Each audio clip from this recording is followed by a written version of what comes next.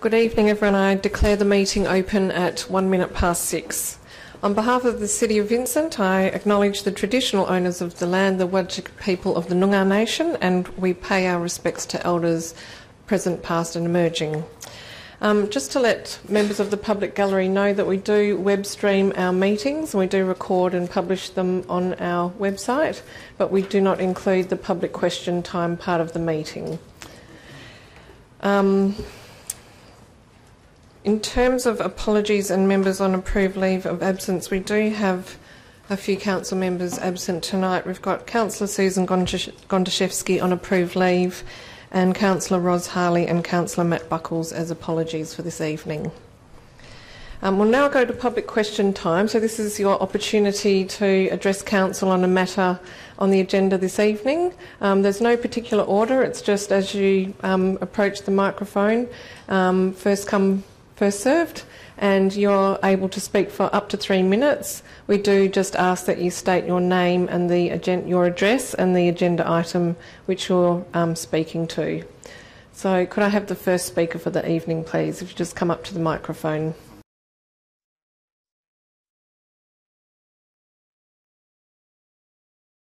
If you are joining us on the live web stream, we welcome you to the meeting this evening. We're holding our council briefing this evening, which is where council members ask questions of the directors and staff about items on the council agenda for next Tuesday night. What we might do is just move to the items in which we've had questions from the members. Oh, my apologies. We have to actually, first of all, take declarations of interest. So I'll just take the CEO's comments on that. Thank you, Mayor Cole. I only have one disclosure of interest, and that is from me in relation to confidential item 12.1. The nature of the interest is a direct financial interest, as the matter relates to my performance and remuneration in the role of CEO and my contract of employment with the City. Thank you, CEO. So if we go to questions on items in the order that they were raised by the public this evening, the first item is item 5.2, which is number 404 Newcastle Street, West Perth, change of use from warehouse to unlisted use, motor vehicle repair shop, and this is a retrospective application. Are there any questions in relation to this item, councillors? Councillor Hallett. Through the Mayor to the Director of or Acting Director of Development Services. The report referred to a number of measures around addressing noise and emissions, such as keeping the garage door shut during operating hours. Can I just ask about what some of those other measures might be, specifically around emissions as opposed to the noise?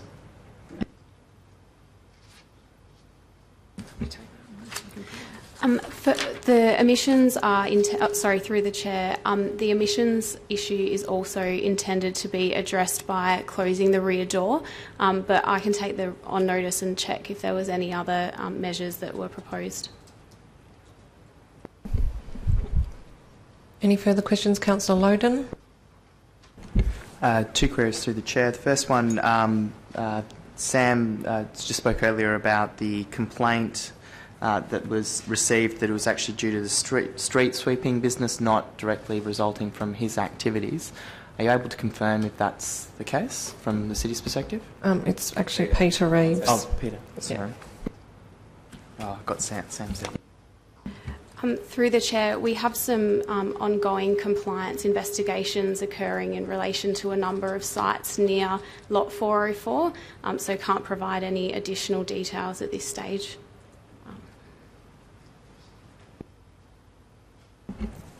My second question was just around when we investigated in 2014 and 2016, we didn't realise that it wasn't properly zoned at that time or approved at that time? That's correct. The development application was triggered in 2016 as a result of the investigation that we undertook at that time.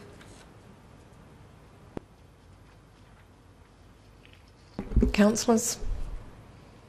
Look, I just wanted to ask a question in relation to whether there's been an in-depth discussion with the applicant about the management plan and the requirements, and whether there's a full understanding of the extent of those obligations and potential costs to the applicant. Is that something that the applicant is aware of and is prepared to honour as part of these conditions?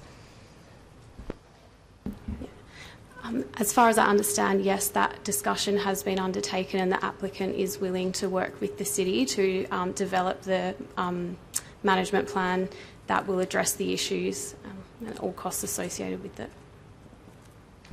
Thank you. And just also in relation to where the complaints have come from, is it possible to provide council with some information about the location of the objectors and the sites that would be potentially impacted by any noise or emissions? Yeah, I'll take that on notice and provide it in the briefing notes. Councillor Toppelberg. Thank you. Just if we can get some, apologies if it's in the report, but some indication as to why it's taken more than 500 days between the application date and coming to council, that would be great. Thanks. Through the chair, I can provide a timeline. I know we've done that in the past as to the liaison that we've had with the applicant during the time that the city's had the application. So, and just further, I'm not so concerned, well, I'll speak to it next week, but the complaints, my understanding, has come from the properties to the rear, not from Harwood Place. Is that correct? The complaints that have been registered? Are you talking about Harwood Place? Where... No, I'm talking. This is adjacent to Harwood Place. It just happens to be nearby to the next application. Sorry. Sorry, but what I'd like to know is when the multiple dwellings to the rear were constructed, if that's possible. So that I think that they are listed as being on Fitzgerald Street officially, I think, or they may be on Carr Place. But if we can get, if we can find out when they were constructed, the properties that are immediately behind, that would be appreciated. Thank you.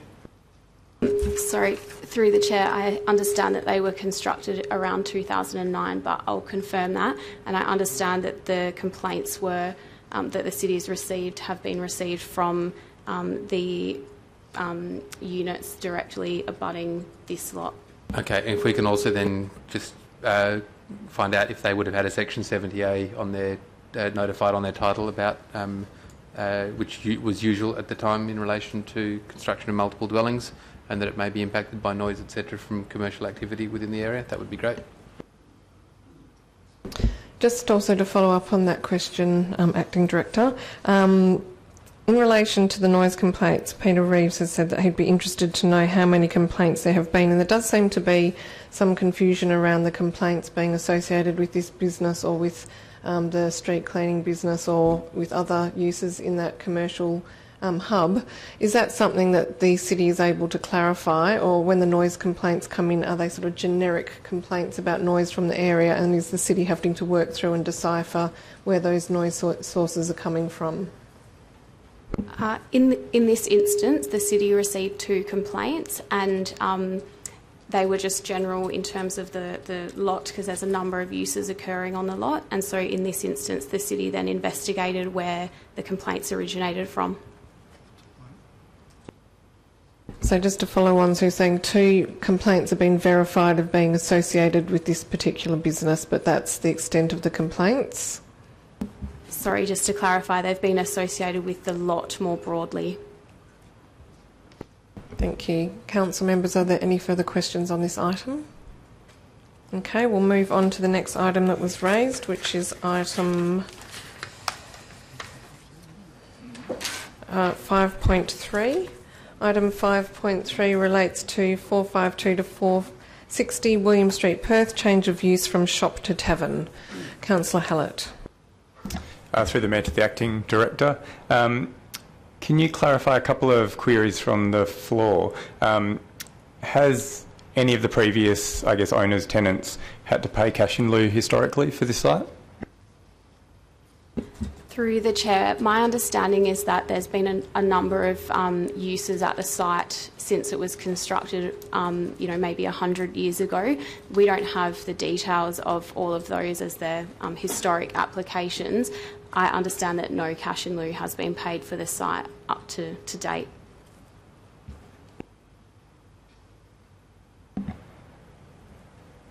The applicant also asked whether they could access the complete comments. Actually, I'm wondering if I can just I might list a few questions and that might be easier.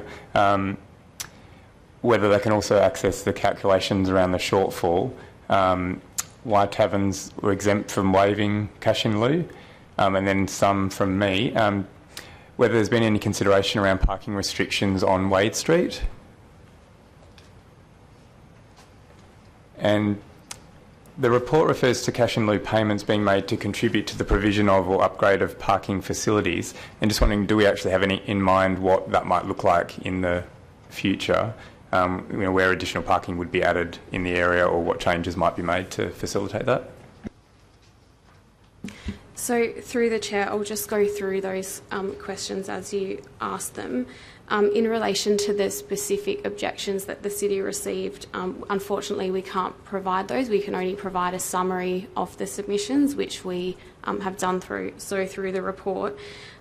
We can provide the calculations, so we'll take that question on notice and we'll work with the applicant between now and the council meeting to provide those calculations to them.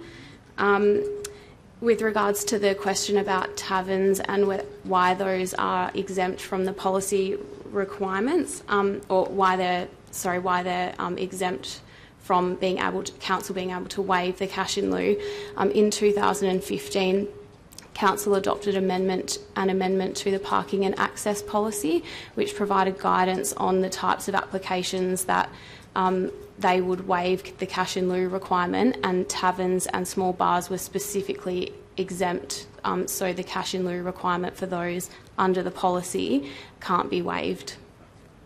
Perhaps I could provide some explanation on that, Steph, because that was a decision of council, and the reason that council made that decision was where you're seeing a change often from, for example, retail or office to small bar or tavern. It's a much higher intensity use normally, with much less daytime activity and activation. And what we're experiencing in our town centres at the time when we were making that decision, if you think, for example, of Beaufort Street, we were seeing a lot of change of use from shop to small bar, and that was pretty much having a big impact on the daytime economy. So that was the basic reason around why cash in lieu waiver wasn't going to be considered, as well as the fact that given it's a higher intensity use, normally we're talking about small bars which are 80 people, or taverns which are traditionally above 80, there's a much greater demand for car parking than there would be for a shop or office use. So that was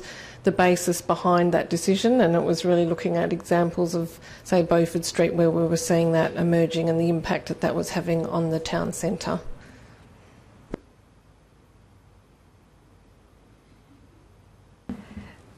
So through the Chair, just following on, in relation to restrictions around William Street and specifically Wade Street, I understand that the City introduced some restrictions around in the William Street area more broadly in July, but I'll take that on notice specifically in relation to Wade Street.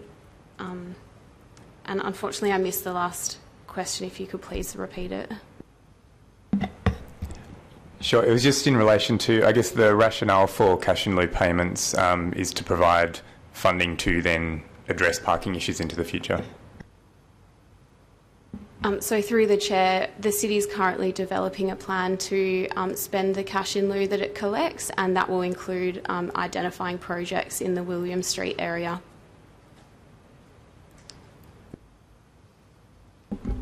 Council members' questions. Councillor Loden. Just on the topic of cash in lieu, through the Chair, given that council can't waive cash in lieu, do we have the option to reduce the cash in lieu, and if so, how would we go about doing that?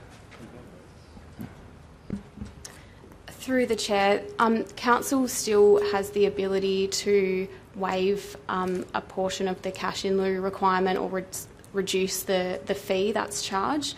In this instance, it isn't recommended, predominantly because the assessment that's been undertaken on this particular development application takes into account factors like the heritage listing of the building, and that's included in the adjustment factors, as well as the policy requirement. And so in this instance, it's not recommended that happen. Councillor Loden.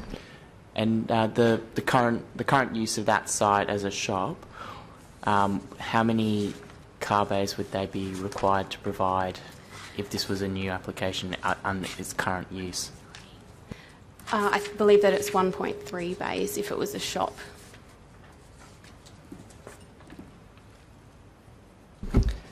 Thank you, Councillor Loden. That was a question that I was going to ask about. If you looked at the existing use and the fact that there is no current car parking, is that something that could be considered as a potential discount on cash in lieu, in terms of the fact that it's operating as a shop without any car parking currently, with a car parking calculation attached, and what the difference would be between the existing use on that basis and the required car parking for the new use? So in terms of this application, we would look at it on its merits against the planning framework that applies right now, notwithstanding that there's a current use occurring on the premises. So in that regard, we would need to be satisfied that the policy objectives of the parking and access policy were being met. Does that answer your question? I've just got a couple of questions in relation to noise management, so condition 4 and potentially condition 5. So in the event that there are complaints about noise during the hours that are proposed under the current condition 4, what would be the assessment of whether those noise complaints were valid or not?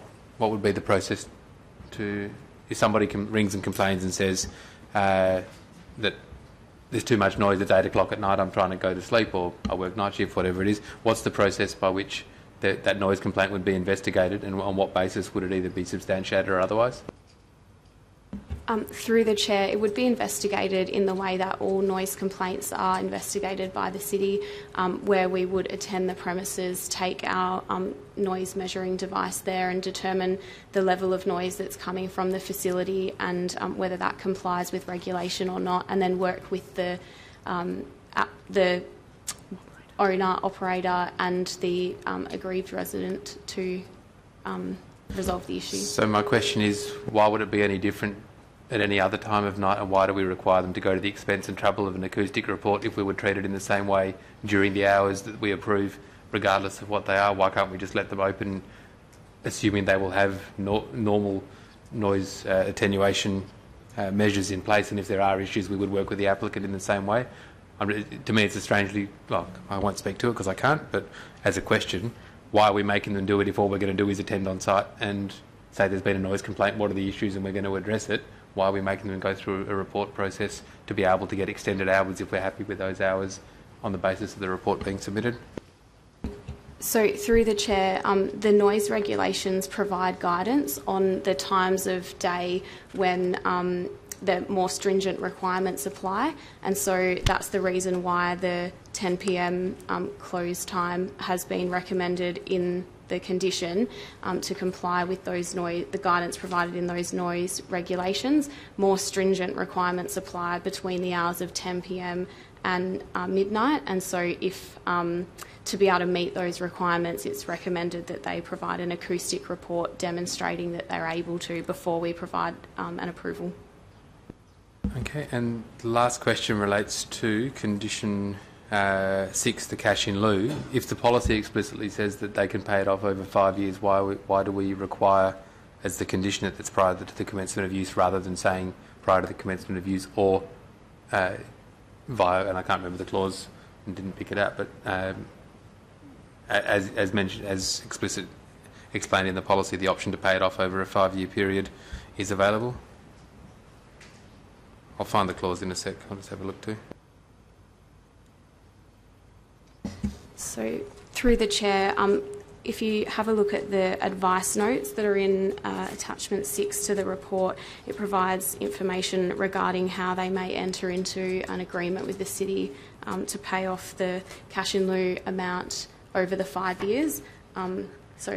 Which I just, in terms of the condition itself, if the condition is to be valid, it should be based. I'm asking the question. I know that's how we have been doing it recently, but previously we had always given the option of either paying it paying prior to the commencement of the use, or paying over the 5-year period as an option.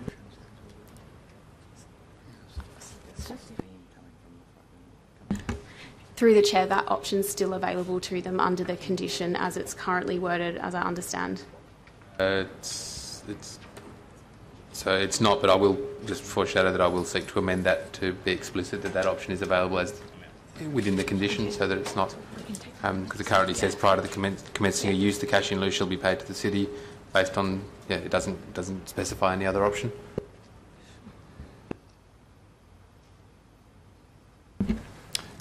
Just following on from the Mayor's question around the cash in lieu component, if the current use had gone through a development approval with a 1.3 bay shortfall, and they would likely have been required to pay cash in lieu unless they got an exemption, and then if we'd gone, and then this application had come up with the 6 bay shortfall, would we have deducted the 1.3 original cash in lieu from it? Through the chair, yes.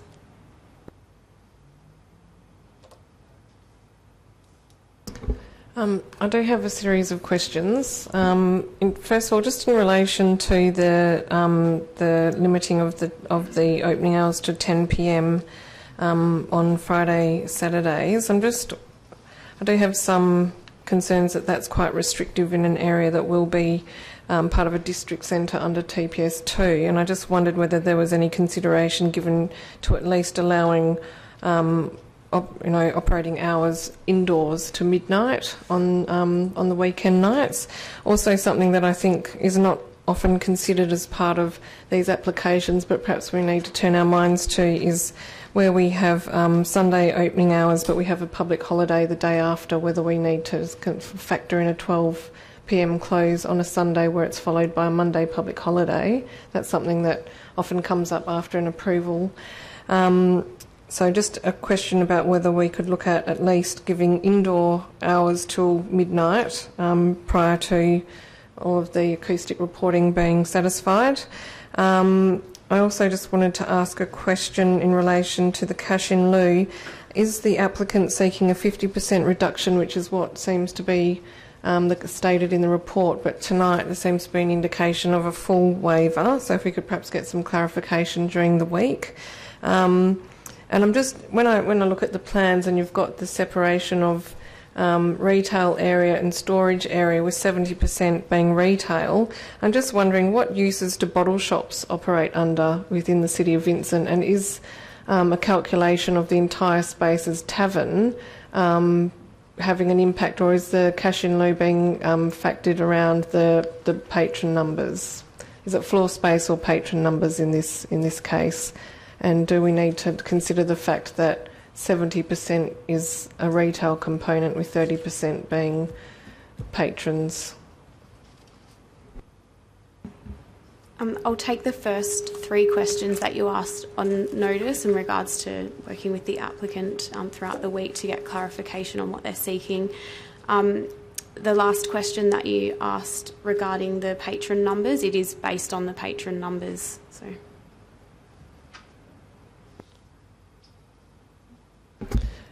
Councillor, are there any further questions on this item? Councillor Toppelberg. Sorry, and it's hard to ask it as a question, but I will do my best. So clause 1.4 of the car parking policy, where it talks about existing shortfalls, says after multiplying the car parking requirement by the relevant adjustment factors, the total car parking requirement may be further reduced by any existing car parking shortfalls for the site, except in the case where parking shortfalls have been granted under clause 2.4. And then clause 2.4 talks about the waiving of any of the requirements, and the last part of that says these provisions do not apply to any change of use applications to tavern or small bar. However, the end of clause 1.4 does explicitly talk about change of use and removing that adjustment factor. So just if we can be sure that we are clear whether a tavern use would actually have that 1.3 under the old policy previously, any existing shortfall was able to be applied over the site, however historical it was. And so I understand, given the 100-year history, there may be some approvals that may well have fallen under that. We should look into that, but just if we can get some accurate information about those requirements, that would be great.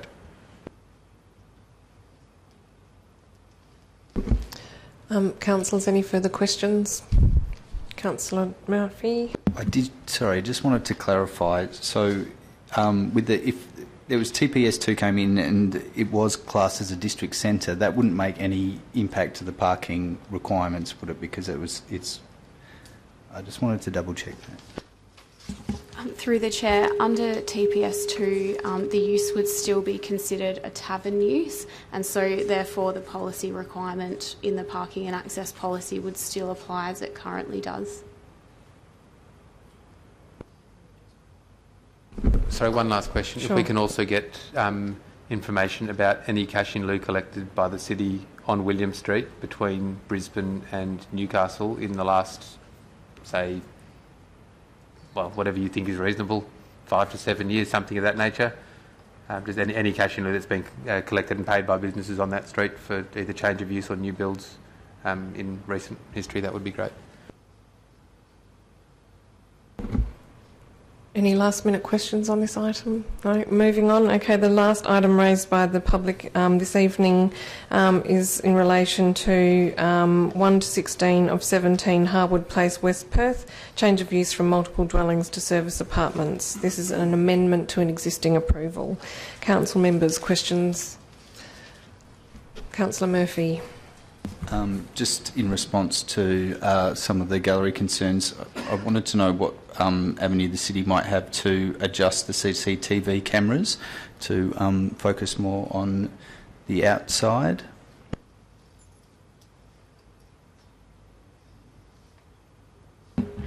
Through the chair, as far as I understand, they're not the city's cameras, but we may be able to work with the applicant to adjust where they're filming. Would we make that a condition of approval then? We may do, but I'll take that on notice. Councillor Hallett. Through the Mayor to the Acting Director, are you able to comment on, I guess, how would we monitor the condition around the staffing times to prevent the leaving of keys in boxes for people to collect? How would we actually assess whether that occurs or not? Through the chair, the intent is that the reception desk be staffed by a member of the organisation during scheduled check-ins and check-outs. So that would be specified through the management plan as well as the condition that's part of the approval, and the city would be able to take compliance action if they felt that the applicant was in breach of the management plan or the condition and the condition. Council members. Councillor Toppelberg. So just the applicant's representative spoke about some of the complaints being unsubstantiated, and whilst some of what's been mentioned are clearly police issues, I think we have a responsibility to be able to substantiate some of those because they seem quite harrowing in terms of some of the incidents that have occurred in proximity to the proposal. So are we able to look further into some of the issues that have been raised and just be able to affirm whether if the advice is given by to somebody whose home has been invaded, that the likely scenario is it has come from that premises and that advice has been provided by police. I imagine there's record of that somewhere that we should be able to access, and not that it necessarily impacts the decision, but I think that if those substantiated complaints are there, we should potentially present them as part of the supporting information. Through the chair, the city has only been advised of the complaints that are referred to in the report, with 16 of them, I understand, being parking issues, and the city staff attended to infringe those parking outside of the restrictions in the area. And there was one complaint that the city received in relation to noise at the site, but during the phone conversation, the noise ceased, and so the complaint didn't go any further. The question regarding the police matters, I'll take that on notice, and I think that we'll be able to provide some more information in the briefing notes. Councillor Loden. Just on the compliance with the management plan, talks about a 30-minute response time. So if a complaint is lodged and that time frame is not met, what what does the steps look like, I guess maybe in a bit more detail, for the city to take in that situation? Through the Chair, I'll take that on notice. Look, I've got a few questions. I think the issue for me is that we're hearing one thing from the applicant, another from the residents, and there's a few issues that I just wanted to check in terms of things like the pick-up drop-off area and the conversion of the visitor bays into the pick-up drop-off area. That was actually a condition of approval from 2016, but my reading of the report is that still hasn't happened. Is that correct? That's my understanding, but I'll take that on notice and confirm. Some of the other issues raised is that Alison has raised that she doesn't believe that there is actually a reception desk in the apartment in the short-term accommodation building. Is that something that the city is aware of existing or not existing? That's correct, and that's the reason why this application has been lodged to amend that element of the current approval. But the current approval was to have a reception desk in place to be monitored to have an officer present 24 hours. So there's not. Is it the case that there's currently no reception desk? That's correct. Also, we've heard tonight that there is a lockbox key code, and there is actually not on-site check-in and check-out happening, and that's referred off-site. And we've also heard that the management contact numbers have not been provided to residents. So we're seeking to. I'm just trying to establish. We're seeking to impose things that were already required, that haven't yet been imposed on an application that was in the first instant retrospective. Is that correct? That's correct.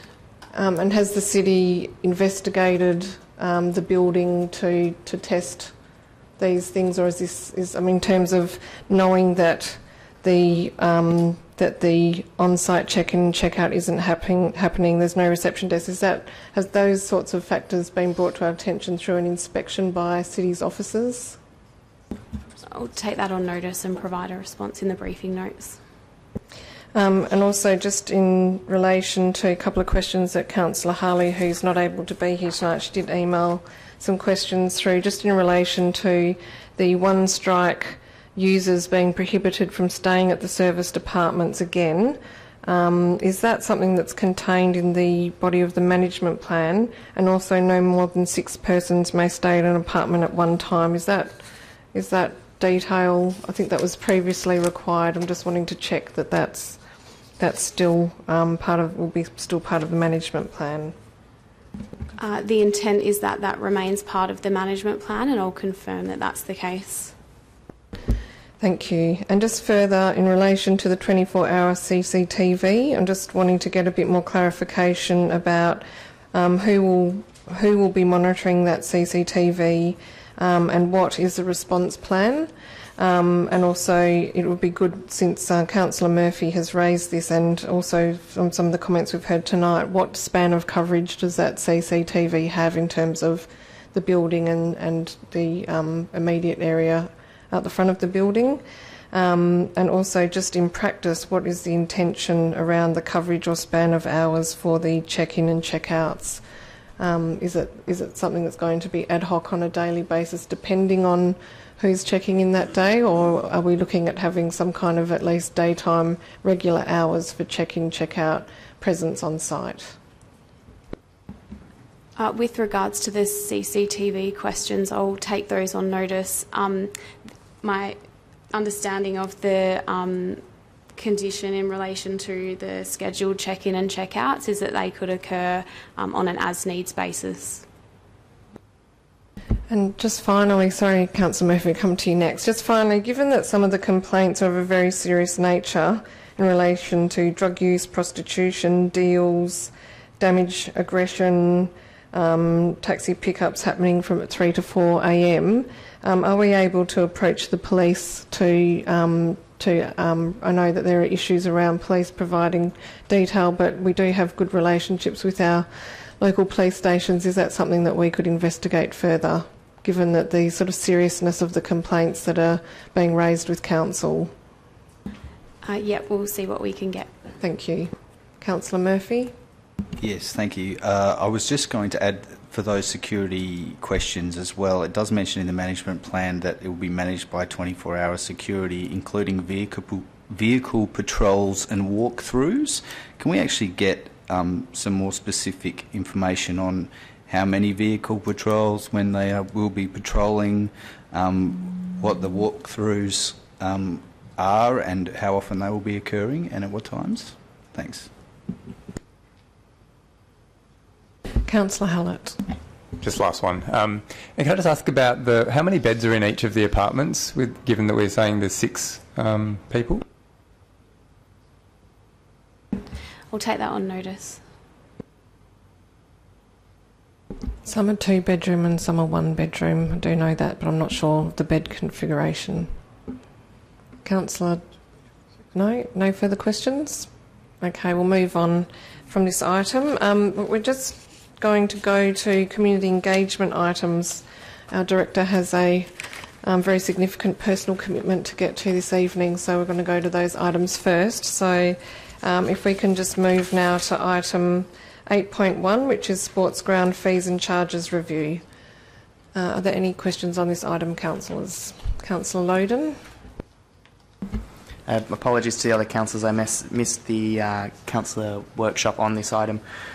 With the proposed recommendation, just wanted to clarify about if the rebates are also available to sports organisations that meet the certain KPIs that we're looking for them to achieve, so that they can actually reduce their rates.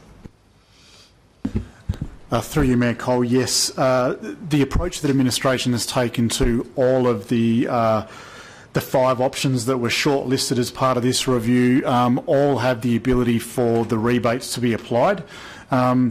Unfortunately, with each of the different charging methodologies, the financial impacts for the clubs vary no matter what the option is. So some clubs will realise a financial increase and some will achieve a financial decrease. So the ability of the rebates, one, enables the city to encourage the clubs to work towards what are some council and administration objectives, but importantly for those clubs who will be financially worse off under any given option, the rebates enables them to, I guess, seek some parity back to a similar level of charges that they're currently got. We haven't gone into detail into the report around exactly what each rebate will look like. We've given some advice around what we think are the primary areas of focus in the first instance. For example, increasing junior membership, reducing a reliance upon revenue from alcohol sales, but importantly working towards performance indicators within our RAP or in our DAPE. So that's something that, rather than being prescriptive in the council report, we saw more fit, depending on the option that council prefers to go to from a fees and charges perspective. We would then clarify the details around the rebate, communicate that to council prior to implementation of the fees and charges. And just to follow up on that, because I take your point about some are better off and some are worse off, do you have a sense of what, if they did achieve all those KPIs, their cost would be? And is that something you'd be able to include in the report somehow, so we can see that if someone is achieving their objectives, whether or not they'll be better off financially or worse off under these changes? Yes, through you, Mayor Cole, we have mapped that out for each of the different options, and to give a bit of an understanding, so that I guess overall, rather than club by club, the city is currently attracting around $45,000 in fees and charges through the sports grounds. However, we know from analysing use over the last 12 months that it has not been administrated correctly. So what we should have been attracting in revenue was around $60,000. So with the proposed introduction of the standard per player charge, the overall revenue would be about $32,000, $33,000. So we know that there will be a decrease in revenue for the city overall. Some clubs will receive a reduction, some will receive an increase, and we can certainly provide some more finite detail in probably a tabular format for each of the different options to see how that does impact club by club. But the challenge we had is no matter what option we go for, some clubs are worse off and some clubs are better off. So that's going to be an outcome regardless of the preferred way to go. Just to further follow on, so I'm looking at attachment for the standard per player charge. The final column, potential financial implications to sporting clubs, has those various impacts for each of those organisations. Now that's an undiscounted cost, isn't it? Yeah. So you'd be able to provide, say, an extra column that says if they achieve everything, this is what their financial potential cost would be. Is that fair? Yes, through you, Mayor Cole, yes, we can provide that advice. There are a number of quite complex attachments, so we drew a line in terms of what information we were providing, but we can easily provide that within the briefing notes. Through the Mayor, to the Director of Community Engagement, just an add-on to the stuff around the community objectives and the rebates. I know that these are examples only. So I just wanted to check in, about the ideas around reducing revenue from alcohol sales and whether that could also include things like alcohol sponsorship and moving on to other things like junk food sponsorship and other stuff. But then also, at what point do you think we might specify some of this with more clarity for the clubs so that they can also build into their planning for the following year to try and achieve some of those objectives? Yes, through you, Mayor Cole. Again, regardless of what option Council seeks to move forward with, the implementation of this is absolutely essential that administration does it correctly. First of all, we don't unfortunately have a good track record in administering the sports grounds management and associated fees and charges very well. So we need to communicate with the clubs what has been happening, what the fees and charges methodology is moving forward, and then work with them over a number of seasons to get the fees and charges at the appropriate level and educate them around how the rebates will work. Certainly a linchpin to making the rebates work is the sporting club health checks. For example, the alcohol revenue per annum, we will only know that on a year-by-year basis by seeking and obtaining that information from the sporting clubs themselves. So the comparative data will be, for example, their alcohol revenue or their alcohol sponsorship last season compared to what it is this season, and that will be what we use to demonstrate whether they have reduced or increased their reliance upon such revenues. So there is still a significant amount of work for administration to do once this fees and charges methodology is agreed upon by Council. So implementation is going to be key from an administration perspective. So just one follow-up. In terms of the health checks, to what extent will they be, I guess, privately provided to the clubs versus will there be opportunities for clubs to kind of benchmark against each other and try to outdo each other in terms of achieving some of those outcomes? Through you, Mayor Cole, it's certainly the main reason for our health checks is to actually get some data on our clubs, for the purpose being so we can start to develop some trends around membership and good governance and those sort of things. So I would like administration or the city more broadly to be in a position where we can generally share the trends amongst our sporting clubs.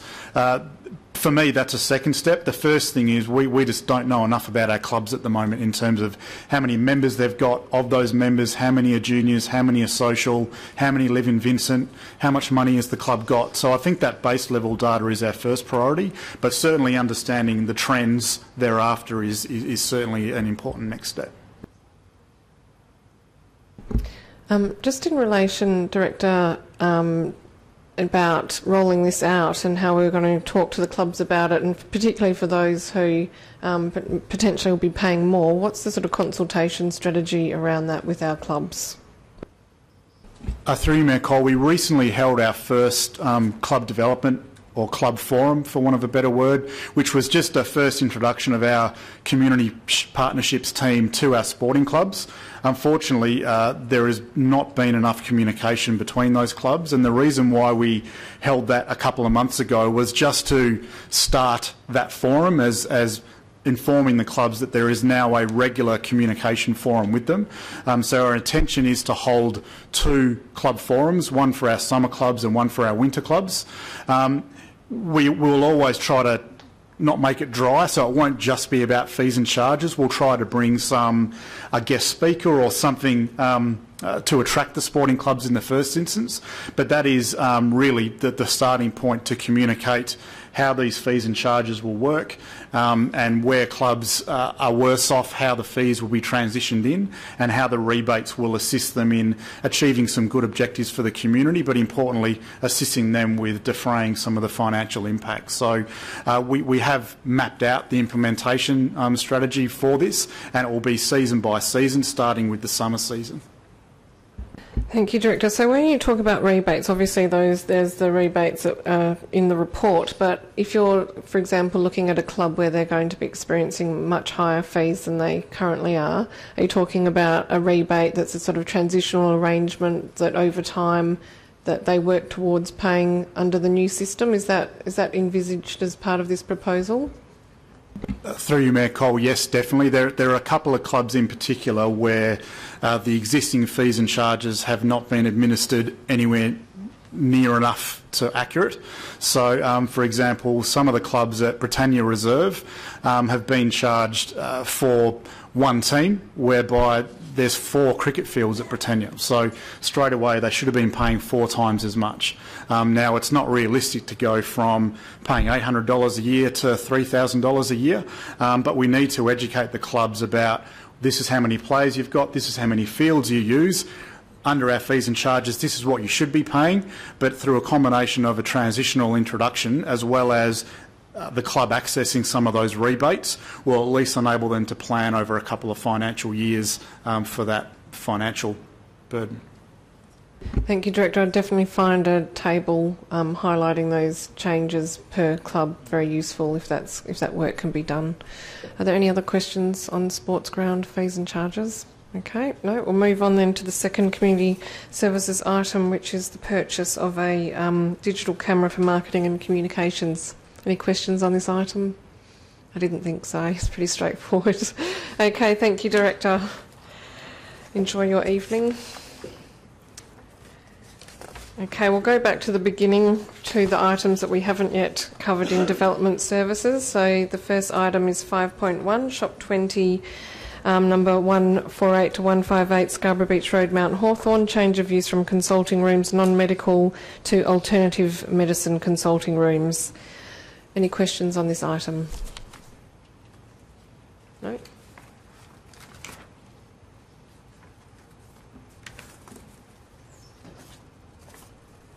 Okay, that was the last development services item for the evening, so we'll go to technical services. Item 6.1, Hyde Street Reserve, proposed extension. Councillor Toppelberg. Thank you. The officer comment on page 128 in relation to the dog area says the park will continue to be on leash only. It's actually dogs prohibited within the park currently, so just get some clarity as to whether the intent is to allow, because the question that was asked was whether people will be technically in breach of our regulations if they walk through from Alma to or from Forest through to Alma or the other way. So if we can just get some clarity around that, please. Through you, Mayor Cole, I'll follow that up and get an answer for you. I think the CEO has something to say on that. Thank you, Mayor Cole. Through you, just as a point of clarification, my understanding is that the comment was raised in respect of the new park area to be created, not to the existing park, and the officer response is that dog access is or is intended to be permitted. So if the question is, or if the suggestion is that if dog access is currently prohibited from Hyde Street Park or Reserve, then that same prohibition should be applied to the extended park area. Administration will look into that if that's the point that's being raised. Otherwise, the scenario would be that theoretically half of the park could be dogs on leash and the other half would be dogs not allowed. That's fine. I think the clarity is being sought. If people are walking their dog from Forest Street to Alma or in reverse, are they in breach of our... If a ranger was on site and they were to walk their dogs through, are they in breach? Because there are people who are quite protective of not having dogs in that park currently. Councillor Loden and then Councillor Hallett. Just a quick one around, was there a consideration of planting any additional trees in the Hyde Park area? Through you, Mayor Cole, you mean as in Hyde Park, as in... Sorry, Hyde Street Reserve. Through you, Mayor Cole, I think one of the comments was, can we have a large shady tree or larger shady trees? And that was the officer's response as well, that they will be planting a large variety of tree to create more shade. So yes. And do we have capacity to do some monitoring around traffic flow around that area post-development of the reserve? Through you, Mayor Cole, yes, we will deploy the traffic classifiers in both Forest and Alma Road to measure the impact either side of what was Hyde Street. Councillor Tuppelberg, did you have a question? Just in relation to if we can get some indication of the location of the trees, because one of the things that was asked when we did the eco-zoning under the current swing set with the removal of some of that green space that you can't kick a footy in the park. So just if there's not that much space to put large shady trees, so if we can get some indication of what would be there, because I think part of the idea of, if we look at what's been promised in the promised list and the size of what we're doing, there's quite a large shady tree. We've got nature play areas and also somewhere to kick a footy. There's not that much room that we're creating to be able to do all of those things. Through you, Mayor Cole, I'll ask the Parks people to nominate a location for proposed large tree to ensure that we keep some open space. Thank you, because we do know they were disappointed when the lawn was removed. But sitting under a nice shady tree would be great.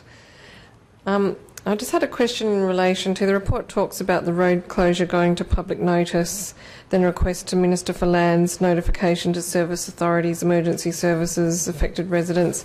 I just wondered if I could have an estimation on the time frame before we're actually able to close the road once we satisfy all of those requirements. Through you, Mayor Cole, probably the people that lag the most are the service authorities. So probably at worst a couple of months, but we can certainly try and chase them up.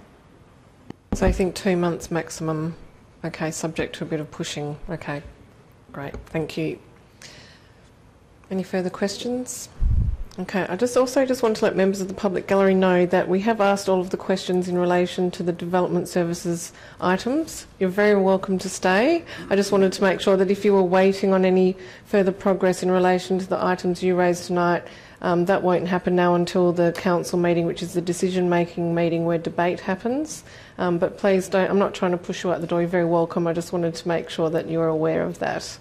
Thanks. Okay, we'll move on to corporate services, which is item 7.1, review of policy 4.1.26, risk management. Any questions on risk management? No? Okay, move on to item 7.2, lease of 4 View Street, North Perth to Multicultural Services Centre of WA. Councillor Tuppelberg. I've never seen a lease written before where the option is at the lessor's option rather than the lessee. Is that something that we're even able to do? Because I thought an option period is generally the lessee's option, where this is effectively giving a 1-year lease, and we'll consider another 1-year lease on the similar terms thereafter. It's not giving an option because the option is not at their discretion. So just in terms of the language and what the actual document looks like, to me it reads like we're offering a 1-year lease and saying that's it pretty much, because we're not giving an option because it's at our discretion. Through the Chair, certainly there's nothing preventing the City from granting a lease with an option period where that option is exercisable by the owner of the facility, so the City. So certainly in this case, yes, it is lawful.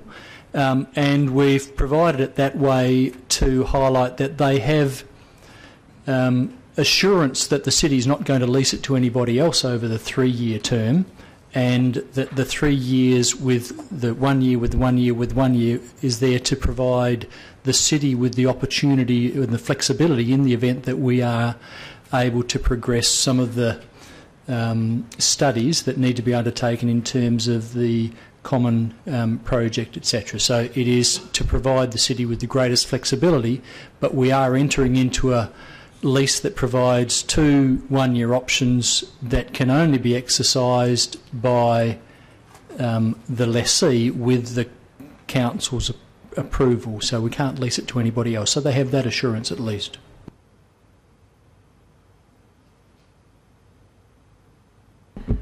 Also, I just had a question. Sorry, was someone else next? Councillor Hallett? Councillor Hallett and then Councillor Loden. Apologies. Go ahead.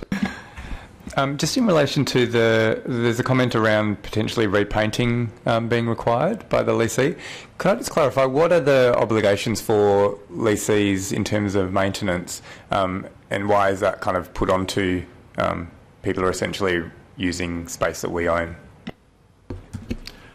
Through the Chair, it's a normal lease provision that the lessee would be responsible for painting of the facility, particularly if they have a long lease. So in this instance, there would have already been built into their current lease that requirement. But again, whether it's been painted in recent months, it may not have been. So we're certainly leaving the discretion to admin that obviously if we plan in the future to demolish the building, then we wouldn't be requiring them to paint in that instance.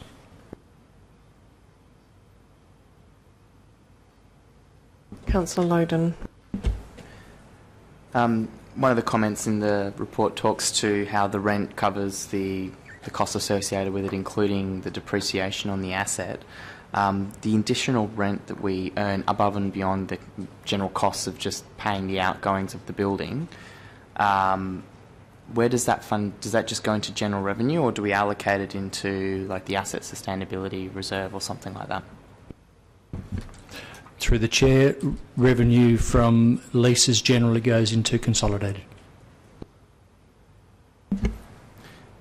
Should we be allocating these cash flows into the asset sustainability fund, given that those assets are depreciating over time and we will eventually need to use those funds to pay for upgrades? Through the Chair, the likelihood that lease payments are sufficient to meet the asset renewal cost is very unlikely. So it's a whole range of financial scenarios, but we would, if we don't put it into consolidated, then we will have to raise, well, if we were to put that money into a reserve for a future expense, then you might well find that you're required to raise more rates for immediate expense. So it's a balancing act, but certainly in terms of the moment, we have no policy that would suggest that we should be putting rent into the asset sustainability reserve, particularly until such time as we have a better handle on what our long-term asset renewal costs are, and that may well be one of the future strategies implemented in future long-term financial plans. Councillors, any further questions? Okay. Yes, Councillor Toppelberg. Just so 2 more questions. One relates to the rent. So they did the email that was sent on the 22nd of September, which basically said they were agreeable to the terms other than the proposed rent, and was seeking a reduction in rent based on the reduction in commercial rent generally from when this was last attained, and we're essentially going back and saying we'll charge at the same rate it's currently being charged with CPI increases. Has that been agreed to, or is that just what we are proposing to go back as a result of council decision, because it doesn't seem to have any subsequent correspondence? Through the Chair, the proposal that was submitted to the lessee was that it was $17,000. The proposal that's in front of council is actually that we retain it at the current level and increase it by CPI when it would have increased by CPI had they been on their current lease. So we haven't gone back to them and proposed that we don't reduce but we don't increase. That will depend on what council's decision is. Yeah, okay, I'll deal with that separately. And just for clarity about the terms of the lease, so contained within the lease document is an obligation on the city not to lease it to anybody else for a period of 3 years, but whether those options are renewed obviously is at the lessor's request, but then they need consent at each of those 2 option periods. But that we are precluded from refusing to provide continuation and then leasing to somebody else.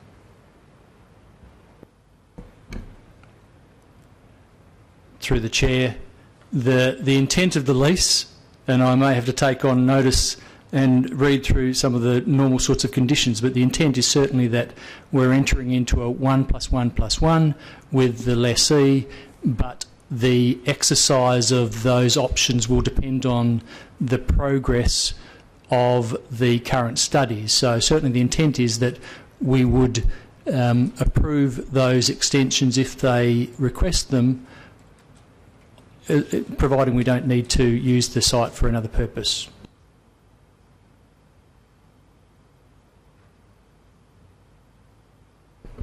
Any further questions?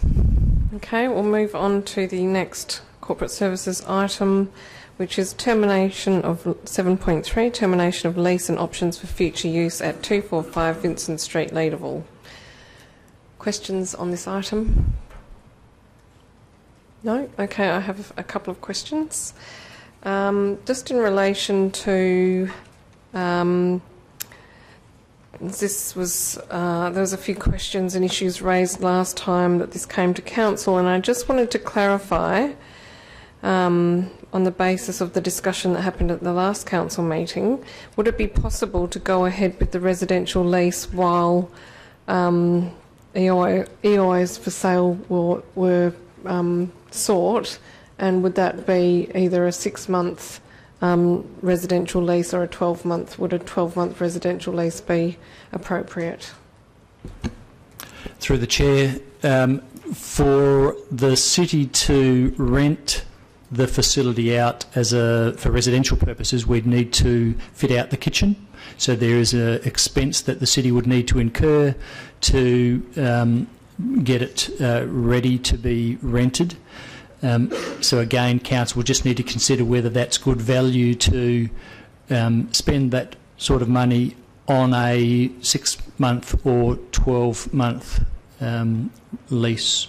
And again, I guess by the time a month lapses, by the time we get a resident in there, etc. So a lot of it will depend on whether that term would be suitable for a resident as well, but certainly it's going to come down to the cost benefit. Thank you. So I've got 2 questions on timeframes. I'm wondering if I could get a timeframe on the whole EOI process from commencement through to sale, if that was to happen, and I think I've made my views clear on that, so I'm not advocating for anything, I'm simply asking a question.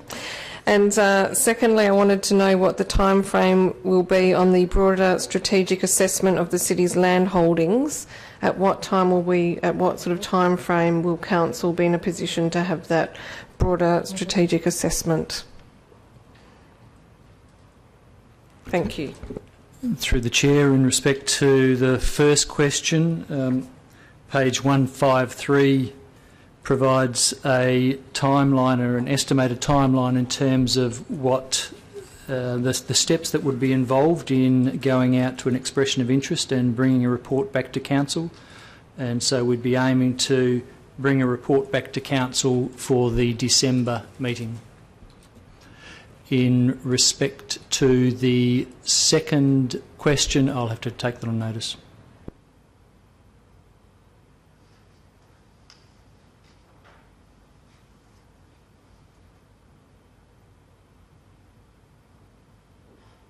So you're saying it would come back to council in December, and then from that point on it would be a relatively straightforward transaction? Bringing the report, through the Chair, bringing the report back to council would then depend on what decision council made. If council, because this is a disposition under section 3583, should council decide to sell or lease, and either of those options were not exempt, then we would then need to advertise that disposition.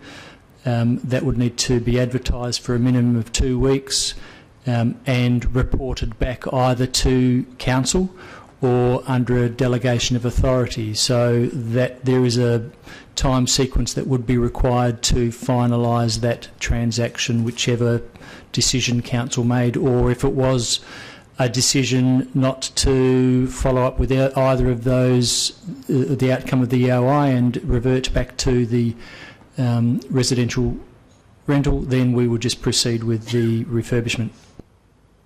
So effectively, would that be a 3-month sort of delay in residential lease if the decision was, okay, now we're going to go to residential lease? So that would that be the sort of maximum loss of time on residential leasing? Through the Chair, yes. So if the council decision in December was to not proceed with any of the submissions, and we were then to initiate the works necessary, I wouldn't expect to have a resident in the building until January. Sure, the CEO. Thank you. Through you, Mayor Cole.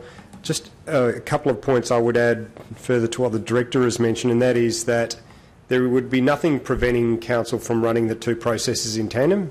There would be no reason that the officer recommendation could not, for the most part, be acted upon to authorise, firstly, to agree to the termination of the lease, which is first and foremost what has triggered this report, then to undertake the actions identified in recommendations 2, 3 and 4 for the purposes of expending some money on the property to improve the kitchen to make it habitable in order to attract a residential tenant, then leasing the property out on a residential tenancy for example, 12 months, if council felt that that was a sufficient period of time to recover the cost for investment in upgrading the kitchen. And then in the meantime, while the tenant is occupying the property, pursue the EOI option if council was of a view to do so, because what that would simply do is buy more time for administration to assess and for council to consider and determine a way forward, if that way forward upon receipt and evaluation of the EOI responses is anything different to what council may have otherwise resolved if it chose to put a residential tenant in. And just in relation to the Mayor's second question about a time frame for a broader strategic assessment of the city's land holdings, that's not something that I can foresee occurring within the next 12 months. It's not currently an item that's listed on the adopted corporate business plan from memory, for any of the upcoming 4 financial years. It's definitely a body of work that would need to be done. It is strategically important and significant enough to warrant inclusion on the corporate business plan, so I think that's something that I'll take on note and consider for the review of the corporate business plan as a body of work that needs to be factored into administration's resources for the coming years. Councillor Loden. If council was to proceed with the upgrade of the property and proceed to rental, as the CEO outlined, and then proceed with an EOI, is it reasonable to assume that most, if not all, of that cost of upgrading the kitchen would be recouped in the sale of the property, given that it's probably going to be used for a residential purpose? And then my second question is it also reasonable to assume that we would recoup the costs of that installation within about 3 to 4 months, given the $18,000 to $24,000 of rent that we're expecting? Through the Chair, in response to your first reasonable assumption, but again, hard to anticipate what proposals may be received. And again, the sooner we can get somebody in there and renting, and if they're renting at the appropriate price, then yes, it's a 4 or 5 month return. Any further questions on this item, councillors? Councillor Murphy. I'm just interested to know if an EOI was pursued, if there would be a caveat that developers couldn't apply. Developers need not apply. I'm not sure if that is appropriate or could be possible.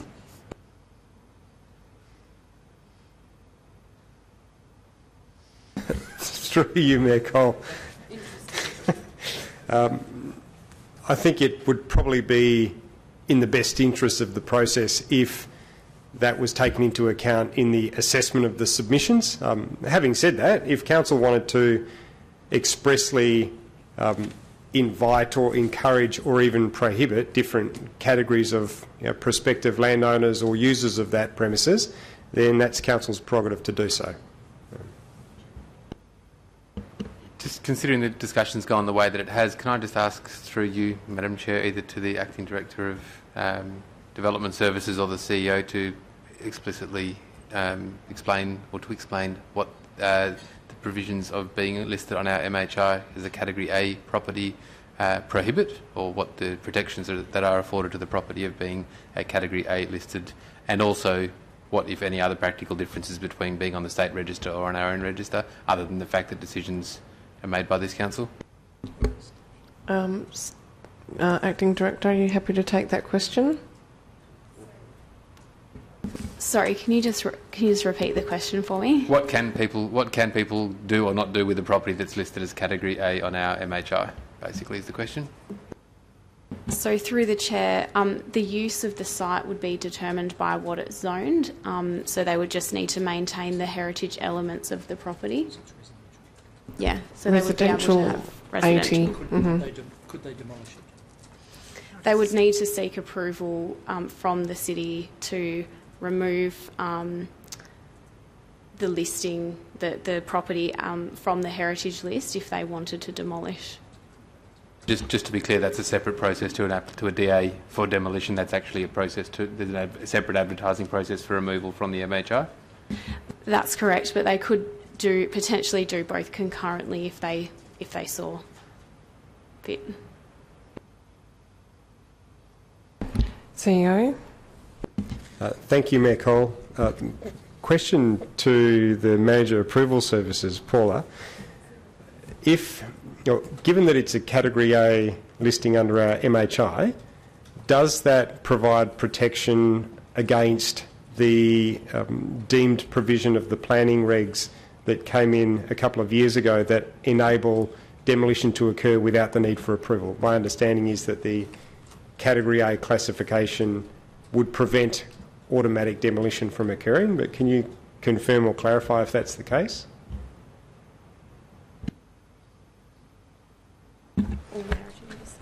Through the chair, as I understand it, would, as it's listed as a management Category A, the deemed provisions don't apply, and they would require approval to demolish. But we could provide some additional information through the briefing notes. Are we ready to move on from this item? Yes, okay, thank you. We'll move on to 7.4. Lease to Axicom Proprietary Limited for telecommunications purposes at Tamala Park. Are there any questions in relation to this item? Councillor Loden. Just to clarify, so we own 1/12 of this, and then does that revenue come back to us, or does that get held by Tamala Park?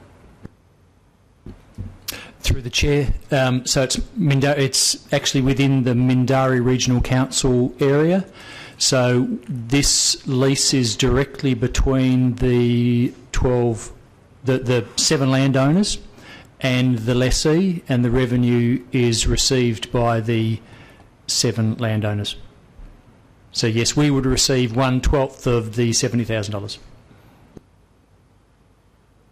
Councillors? Just one question is around the Tamala Park landfill coming to an end at 8 years.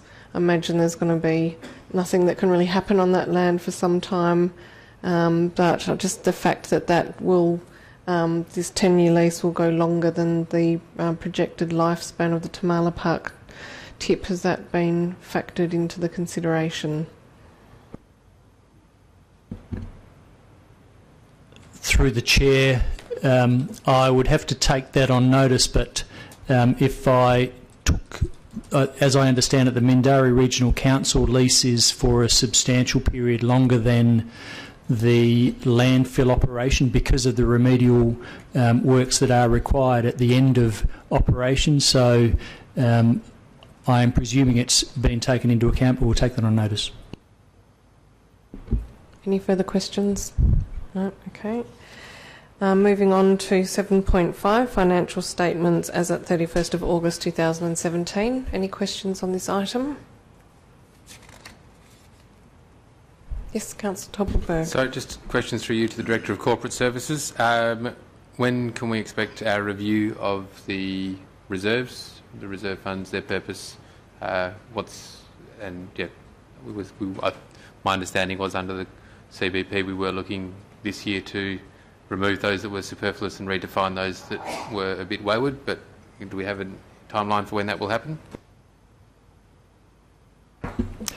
Through the chair, we were anticipating that through the long-term financial plan process we would have been able to have a clearer understanding.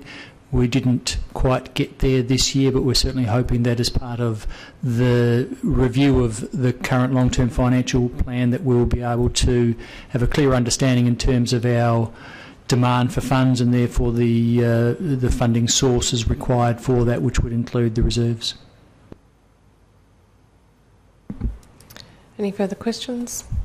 Director, I just wondered if on notice I could get a little bit more information on the transport revenue being down 210,000 and the lower expenditure in the recreation and culture area of 1.23 million, if you could perhaps provide. Oh, you've got something here now? Through the chair, I did check the transport revenue, and that's actually parking revenue. So the parking revenue is a little seasonally down at the moment, and I'll need to check on the expenditure side. Thank you. So just in terms of seasonally down, that's a common pattern, and we should see that come back up, or is previously we have seen a bit of a downturn in parking revenues that... we're still thinking that we will reach the budgeted amount? Through the chair, I'll take that on notice. Thank you. Any further questions? Okay, we'll move on to authorisation of expenditure for 24th of August to 22nd of September. Councillor Hallett. Through the Mayor to the Director of Corporate Services. Can I just clarify a couple of payments, and I guess a bit more detail about what they are. There's a few payments to Beaver Tree Services, and in particular there's one for almost 250,000 on the 13th of September, which I believe is about a week after the Mary Street incident, and so just wondering if they're related or not. Possibly to technical services, actually. Through the chair, we'll take that on notice.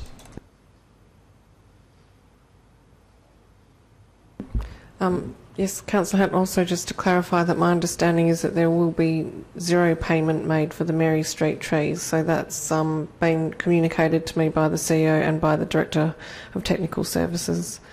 So just to clarify, yep, go ahead. So I guess assuming that that's for something else then.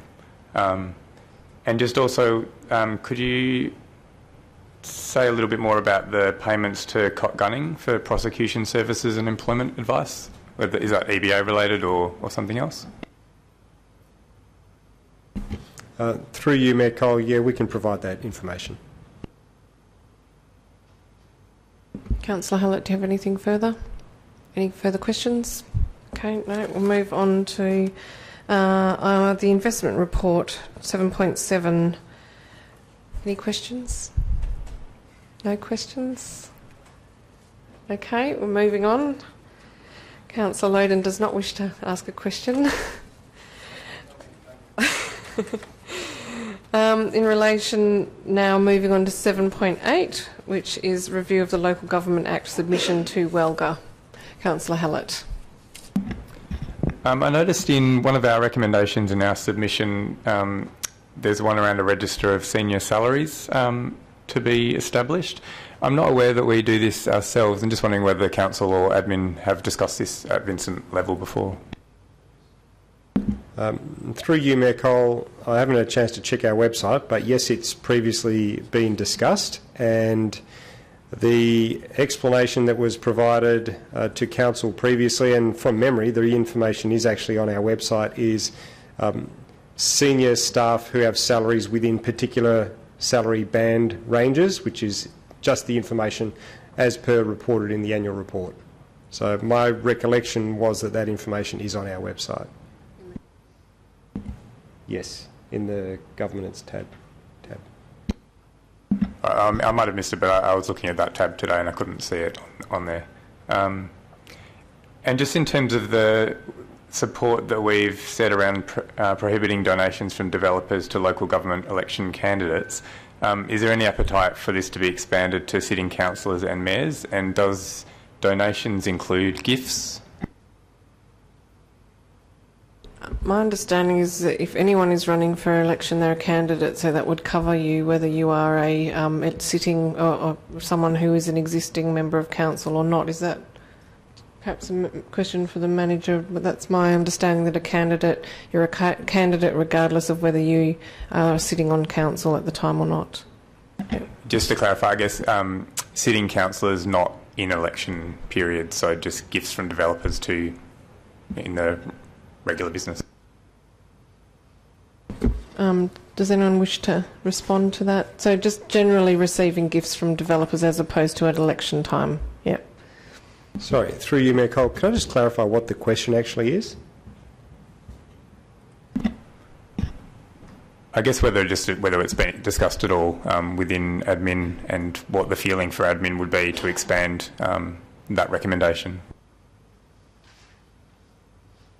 So, Jonathan, which recommendation exactly are you referring to? That might help pinpoint it a little more. I don't have the number. It's specifically the one around prohibiting donations to election candidates. It was in the second part of the document, so the ones that Vincent specifically was passing.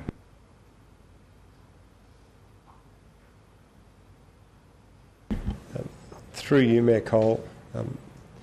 The only comment I would make on that is there are quite extensive gift disclosure requirements that already apply to council members and staff.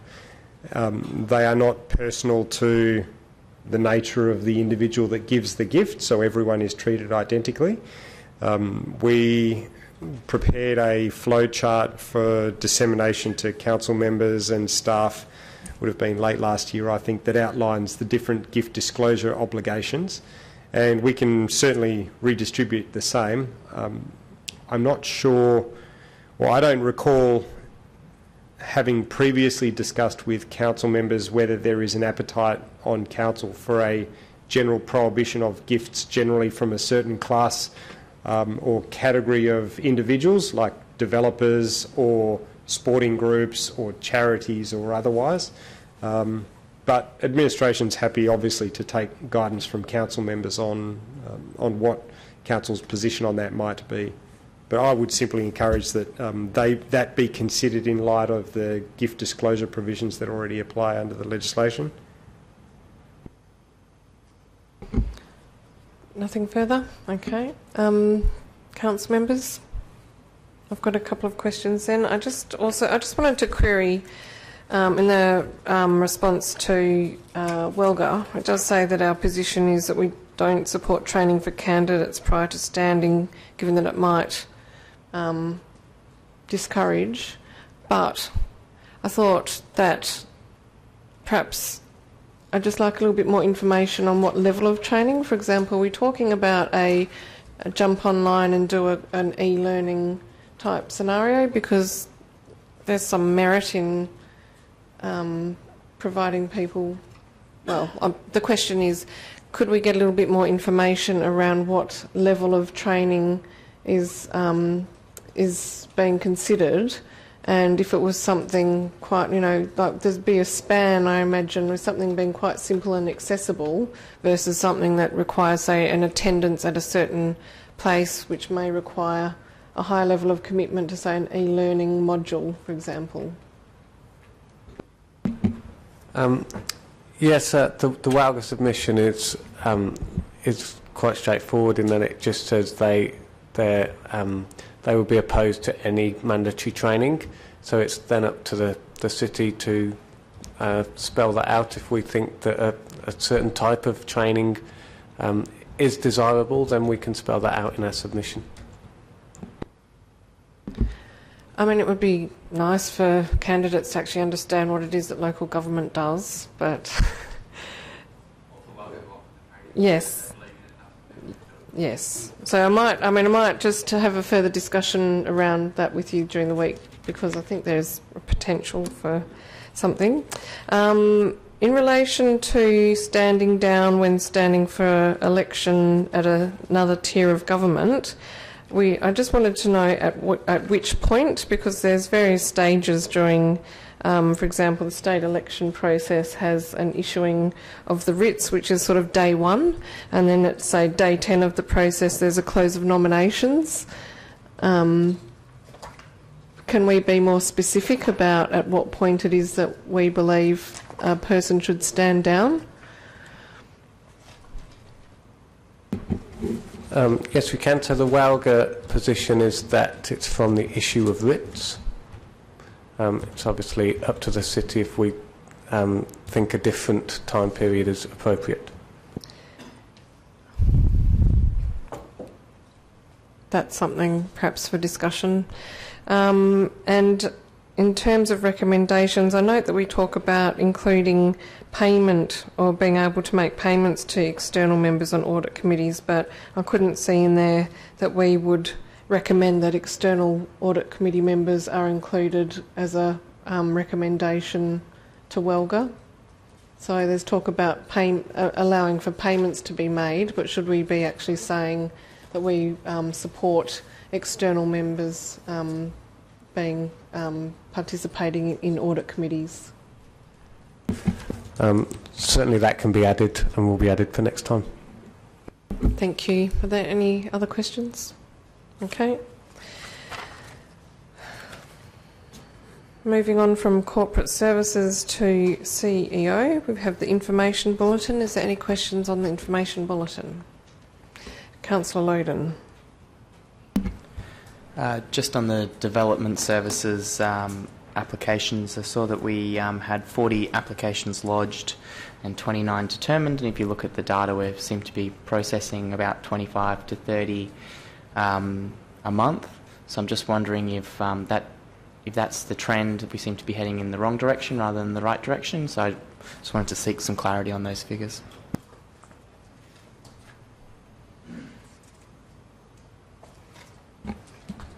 Through the chair, the applications, the city's finalised all of its recruitment of its planning staff.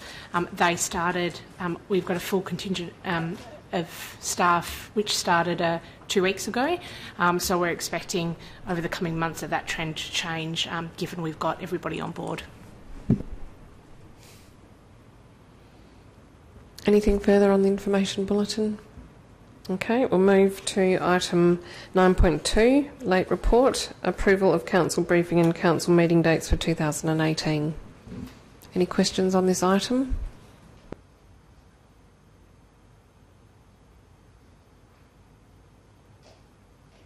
Before we move on from this item, I just did want to highlight, it's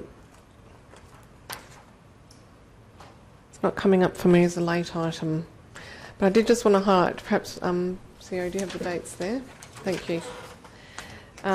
Just because of the way in which the dates fall and because we have Easter, just wanted to highlight that the dates around Tuesday the 27th of March, and Wednesday, we've actually looked at holding the council meeting on the Wednesday the 4th of April, so that doesn't fall on the immediate Tuesday following on from Easter, in order to allow time for community members to respond, or for us to seek information from administration. So just wanted to highlight that it follows a standard pattern other than to accommodate Easter in that way. Okay, thank you. Well, that concludes the standard agenda, and the only item remaining to ask questions on is a confidential item. So at this moment we will request that we move to deal with that confidential item, and we'll just ask staff and media to we'll say good night, and we'll say good night to those web streaming from home. So thank you.